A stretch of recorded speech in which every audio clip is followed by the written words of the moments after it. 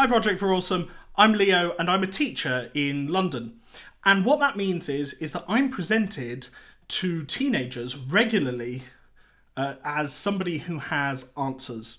And the curriculum in Britain means that I'm presented as someone who has answers not only about my specialist subject, but also about sex, contraception, relationships, and any number of other things that fall under personal, social, and health education. Occasionally, one will get a period-having teenager try and intimate to you through eyebrows and euphemisms that they need to go and see to a period. Sir, I need to go to the toilet. They won't say the word vagina, and they won't say the word period.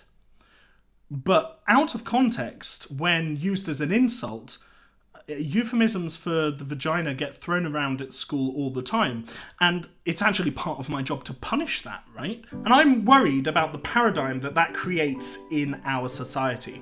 So I went to the Vagina Museum in Camden Market to talk to a few members of staff there, including the director and founder, Florence Schechter, about what they're doing to try and fight this issue in society.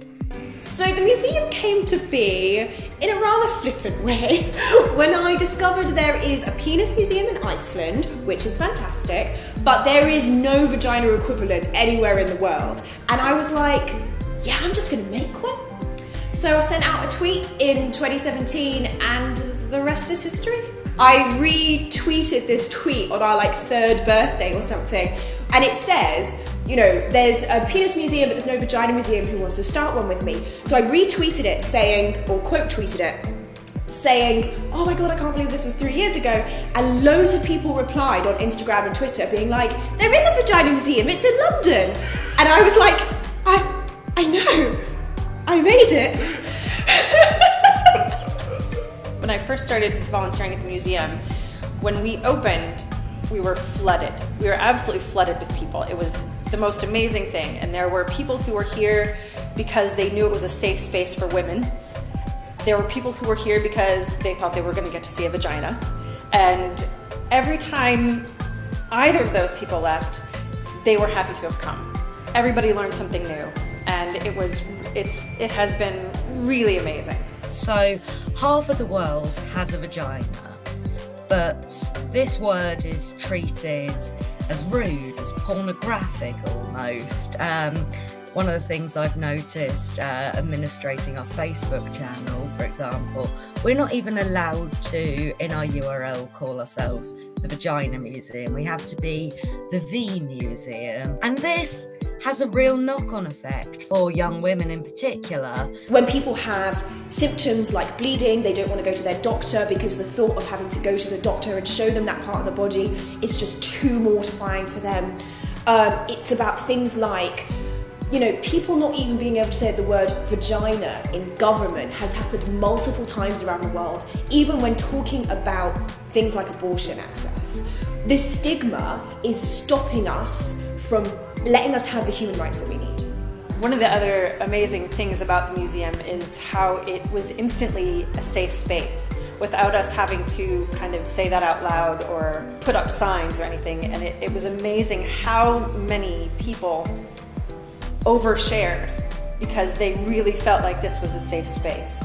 And I think that's another reason the museum is such an important thing. While we were open as normal, what happened was a lot of people would come in and they'd make donations, but that's not happening anymore.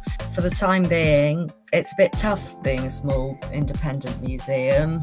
You know, we've just been kind of struggling to survive, just to make sure that we can stay alive long enough so that when the world can open up again, we can open too. What amazes me most about Florence is her energy and her love of educating the public about vulvas and vaginas and women's gynecological anatomy. I still trip over the word vagina because I have not really said it all that often in my life. And to see someone who not only is incredibly educated on the subject, but is so passionate and so passionate to educate others, but in a really fun and exciting and engaging way, it truly gives me hope for generations to come.